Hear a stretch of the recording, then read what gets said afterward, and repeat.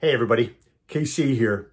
So I had planned to talk today about the fact that Tuesday, the 22nd of February, was a Supermarket Employee Day in the U.S., a day which has been designated by the food industry, the supermarket industry, to recognize employees in supermarkets all over the country. And the idea started last year. The idea was basically to say, hey, our employees got us through the pandemic. That was the initial impetus for the whole thing. But, our employees are what make a difference day after day. So we're going to take a day each year to recognize them and to kind of, salute them in a very public way.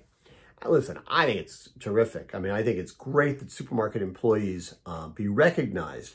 From the very beginning of the pandemic, people talked about how essential employees were. But I just think this one day thing just rubs me the wrong way. I don't mean to be contrarian about it.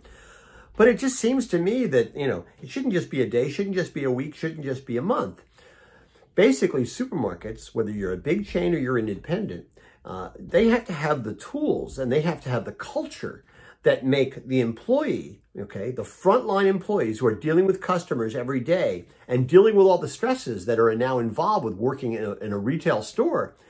You have to celebrate that all the time. You have to find ways to recognize it. You have to find ways to reward it. You have to find ways to invest in employees in such a way that they feel invested in the company and will continue to invest their blood, their sweat, their tears, their hours. That's really, really important.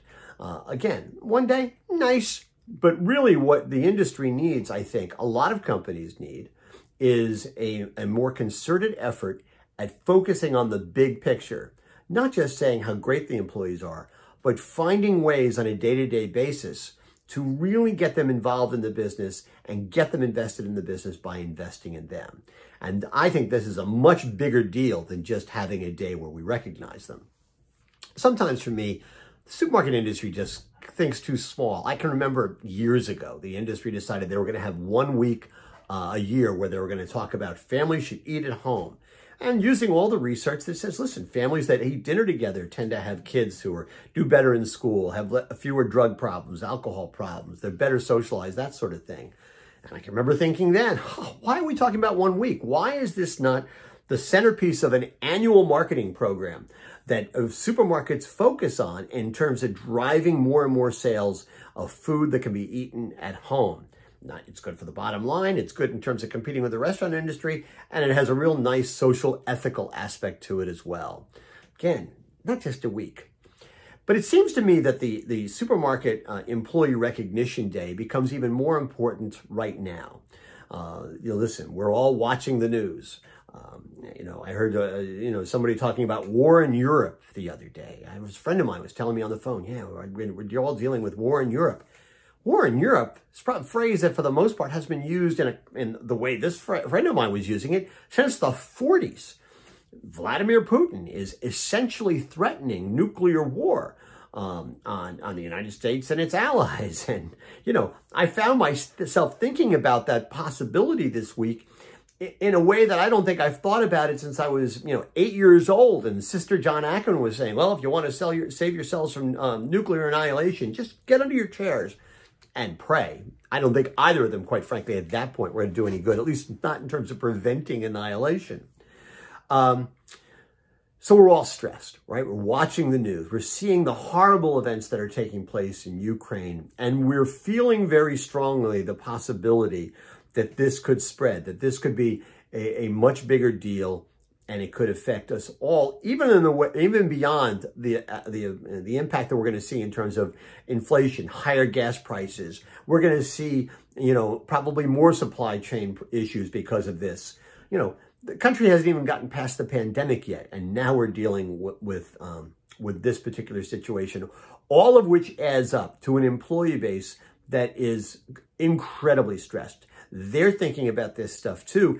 And they may be dealing with, the impact that they're feeling from higher gas prices and supply chain shortages may be even greater than the impact that their managers, their leaders, their corporate C-level people are feeling.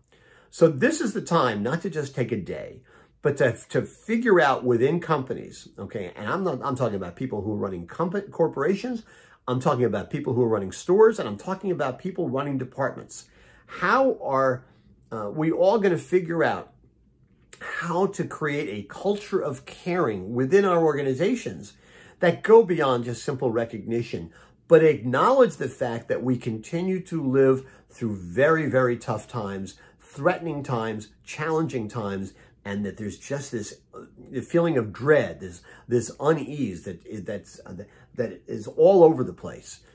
Employers, I think, can play a key role in at least helping their employees to deal with those issues. There's a lot of ways to do that. So, this is what I think people have to work on. Going forward, this is a really important thing that leaders, they actually have to lead. And, new challenges get thrown at us all the time. But if you're going to lead, you got to be up to these challenges. Anyway, that's what's on my mind this morning. And as always, I want to hear what's on your mind.